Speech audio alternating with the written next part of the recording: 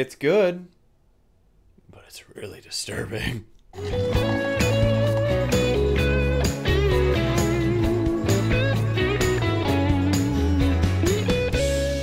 Hey guys, so this is another review from the bucket list of movies I own.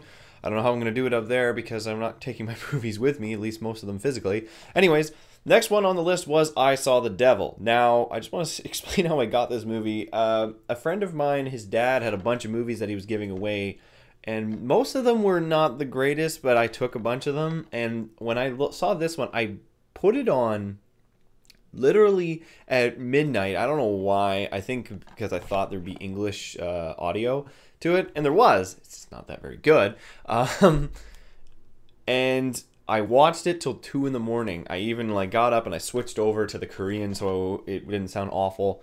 This movie is flippin' amazing, but it's disturbing. Holy shit. This has two of the best South Korean actors in the business, if I'm correct. I'm not going to try and pronounce their names, so I'm going to put the subtitles here. This guy is a secret agent, sort of a high FBI guy, whose wife is killed by this guy, who was from Old Boy, and the cop guy just basically goes insane and wants to, not only he wants to get the guy who killed his wife, but he does that very quickly, and he's actually very brutal about it, but he doesn't want to kill him.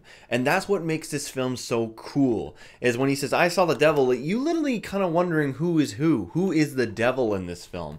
Because at first you think it's the serial killer, because the guy's pretty messed up. He kills a woman who's pregnant, but then the agent guy is hell-bent on making this man suffer. And at first you're with him. You think that, yes, he deserves what he's doing to him, but then he starts to go farther and farther and farther with his malice, and you start to wonder, who is the real villain here? Is he gonna go too far? Is he gonna become something of a monster himself?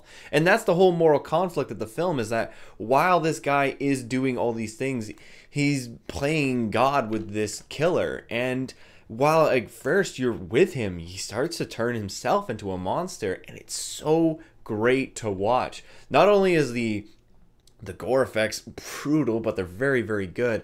But just the brutality of the film, some might say it goes a little too far, and there are some sequences, possibly the ending. The ending is a bit of a Saw kind of thing, but I loved this movie. I was hooked the entire frickin' time. The leads, even though I don't even know what they're saying, and I don't know, I never really pick out bad acting in foreign films. But I don't know.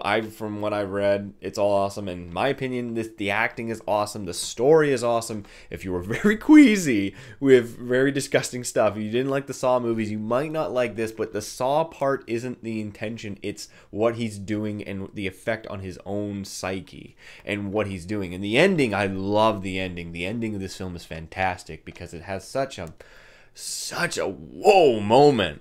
And in the end, I Saw the Devil is one of the most brutal films I've ever seen. It definitely pushes you for comfort levels, but just the idea, if any of you are interested in criminology, or if you're in criminal psyche, watch this movie. I guarantee you will like it. Either way, guys, in the end, I'm going to give I Saw the Devil a 7 out of 7. I think this is one of the best serial killer films I've ever seen. I think it's one of the best crime drama films I've ever seen. It has a very unique concept. It has great characters, great acting, and a great moral basis. And I think this film is amazing. I love it. So if you've never seen it, watch it. Alright, so we watched I Saw the Devil. So, it takes me, what is it? It takes me about, to do this bucket, it takes me, originally my original speed was 2 movies a year, so this will speed up, hopefully.